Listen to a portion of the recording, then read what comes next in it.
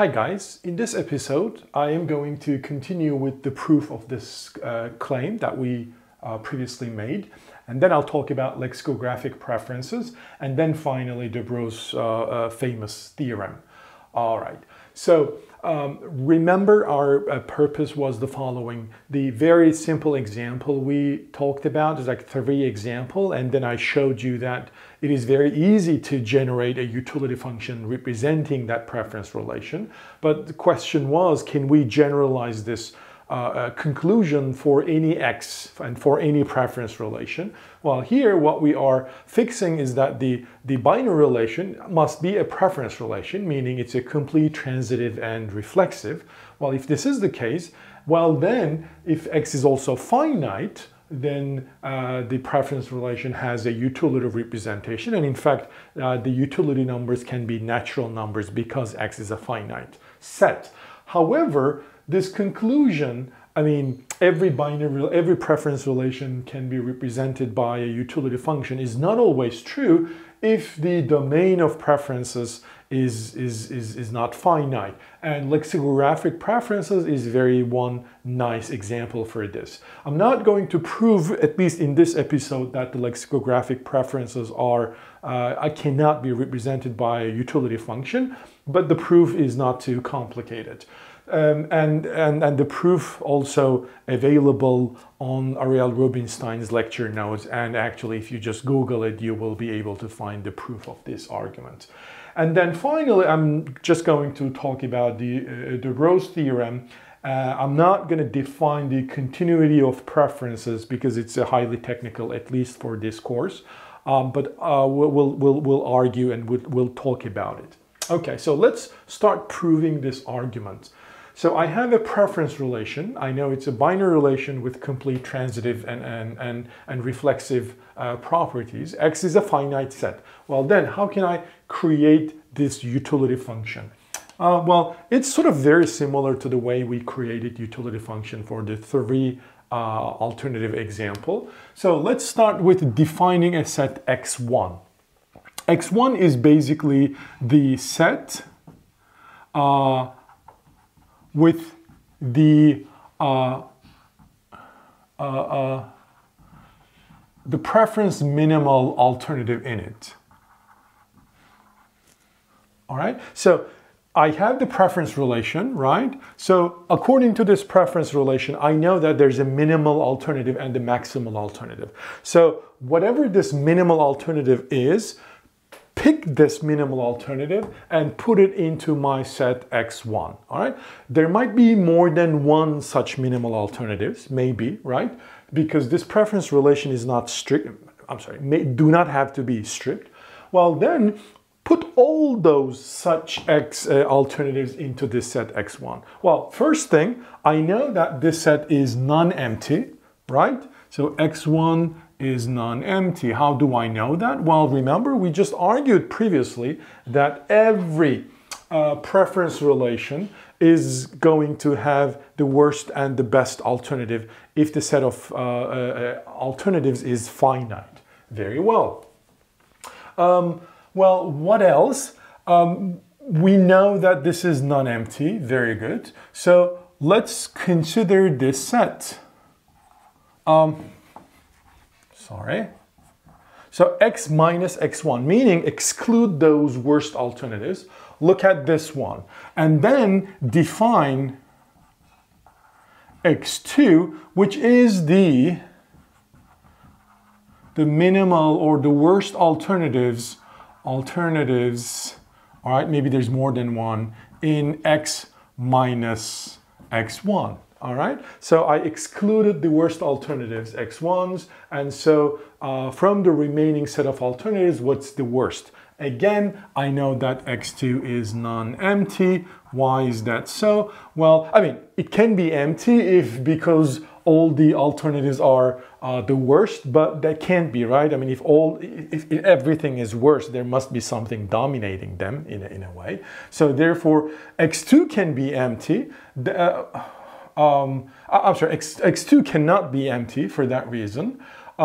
So it's non-empty, we know that. And so basically continue this way. Define x minus x1 union x2, all right?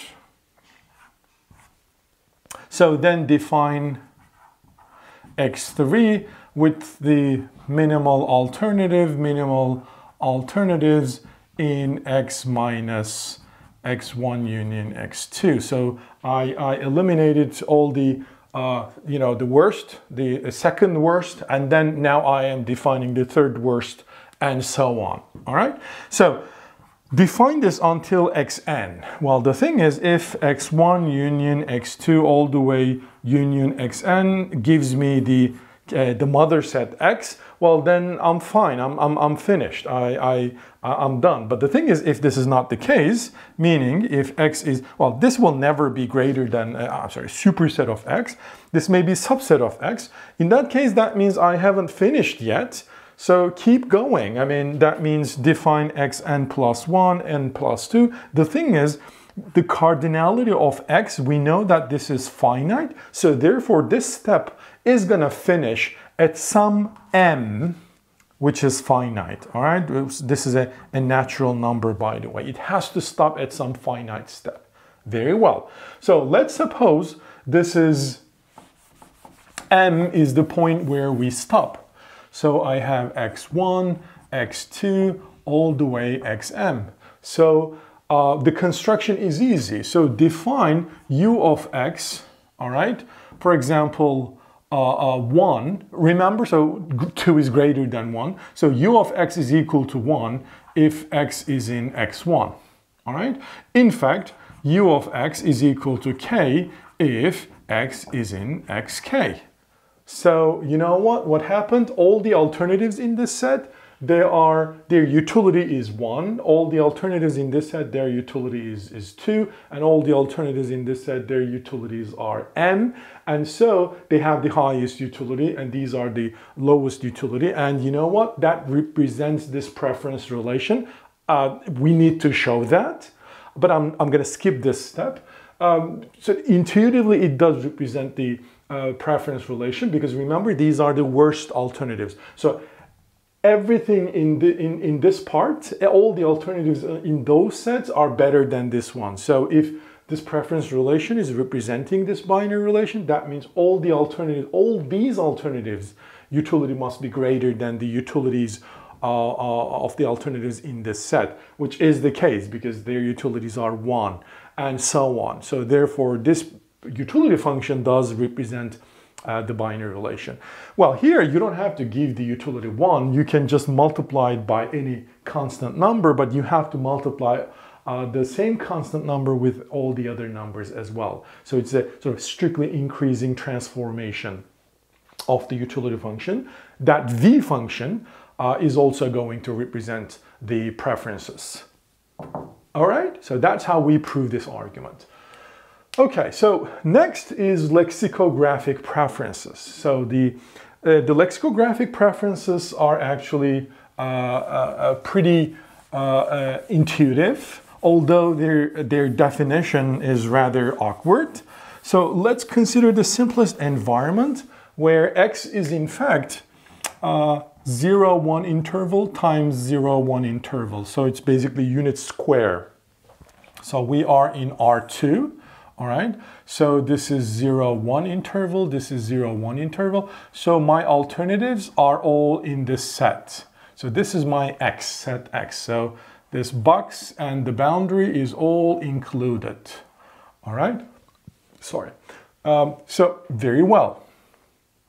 So it says this binary relation can be defined as follows. So a vector, right, in this world, an alternative is nothing but a vector, is at least as good as another vector, b1, b2, if and only if, this is a definition, a1 must be strictly greater than b1, or if this is not true, meaning if, for example, they are equal, well, then we must have a2 strictly greater than b2. Well, you have to take some time to understand this definition, I know. Some people say, well, what if A1 is strictly less than B1? Look, well, then that means A1, B1 vector is not at least as good as B1, B2 if B1 is greater than A1. The opposite is going to be true, meaning B1, B2 vector is going to be at least as good as A1, A2. So this is a definition of A1, A2 at least as good as B1, B2. All right, so the first component of this vector must be strictly greater than the first component of the second vector. If they're the same, well, then you know what, the second components must be strictly greater. All right, greater than or equal to, in fact, yeah, because this is not a strict preference relation. Well, if you think about it, this is basically how the words ranked in dictionaries, right? So, for example, when you consider apple versus access, so the apple is going to be way earlier in the dictionary than access because, well, the first letters are the same, right? Because, I mean, for example, bicycle is going to appear all the way back to later pages because it starts with B. The dictionary first puts all the words starting with A and then B and then C, remember? So therefore, but if two words starting with A, well, then we're going to look at the second letter. So P versus X. So P appears earlier in English alphabet. So P appears earlier than X. So therefore, apple has to appear earlier. So here, in the same sense, this vector is at least as good as the second vector. We first compare the first alternatives. And if the first alternatives are the same, right, well, then we look at the second alternative. And in fact, with this intuition, you can extend this to Rn to Rn. I'm sorry, binary relations on Rn. Okay, so this is a preference relation. Later, I will keep talking about this preference relation. So one thing is that this preference relation cannot be represented by a utility function. Okay, well, why is that? Well, first of all, the domain of this preference relation, so this domain is not finite. There are infinitely many and uncountably many alternatives in this set. All right, so therefore, you cannot use the proof or the approach that we used to prove this argument. All right, meaning this idea of creating x1, creating x2. Can't I apply this logic here?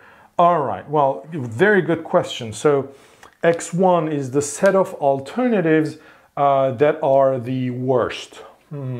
Well, you know what? You can probably say, well, why don't we start with 0, 0? Because it seems like the worst alternative, right? Because it gives you the 0 in both coordinates. Very, very nice, very nice. But what about, sorry, that was my Siri talking. I don't know why.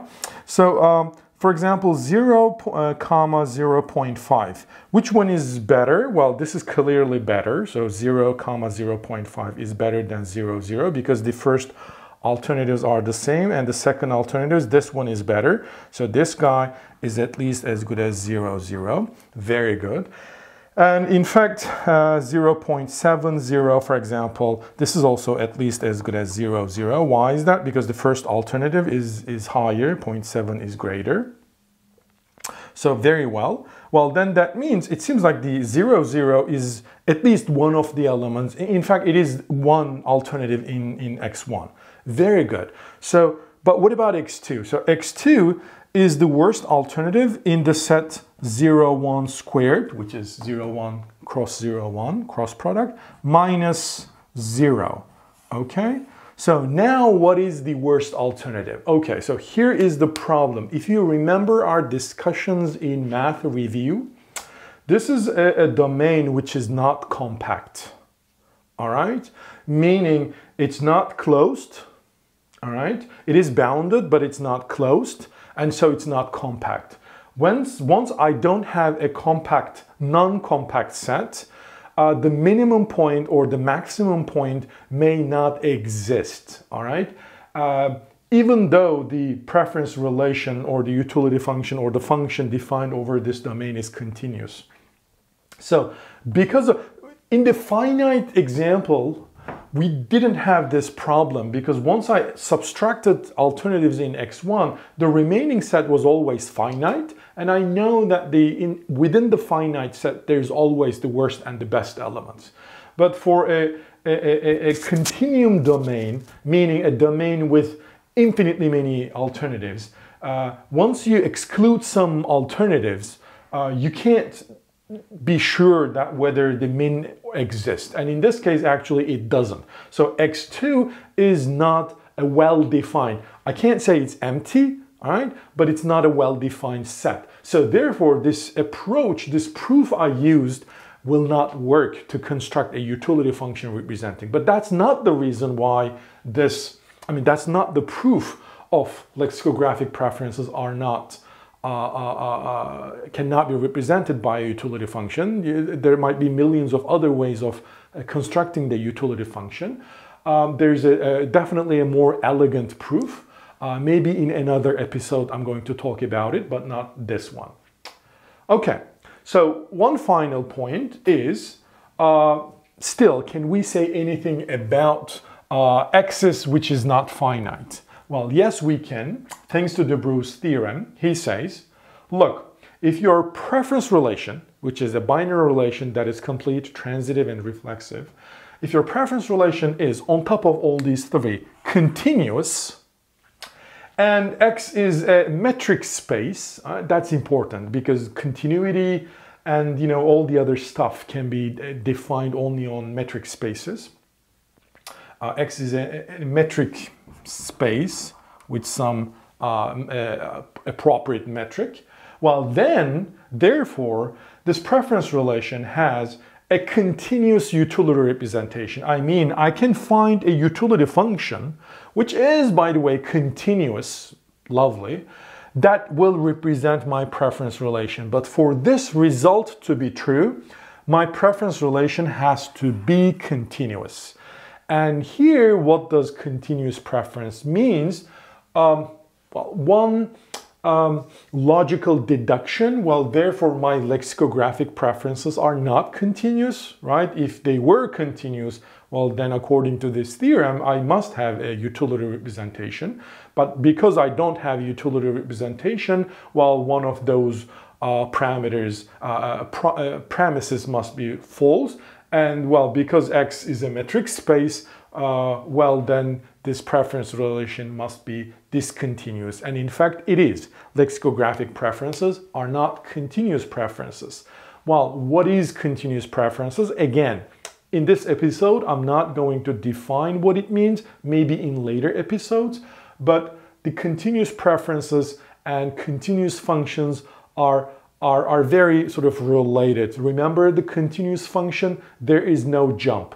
And same for the preference relation. So the preference relation is like A is better than B, B is better than C, C is better than D, and so on and so forth. So this preference relation all of a sudden will not be reversed. All right, all of a sudden will not be reversed. So although the differences between alternatives are very, very, very small, I prefer A to B, B to C, C to D, but all of a sudden, although again, those alternatives are very close to one another, you cannot all of a sudden say, hey, look, a Volkswagen is better than a Ferrari kind of argument. But here, what does that mean? That the alternatives are very close to one another? Well, there you go. This is why we need the metric space. Okay? So the bottom line is, when you have a preference relation which is continuous, well then on any metric space I can find some utility function that's going to represent this preference relation. So that's the good news.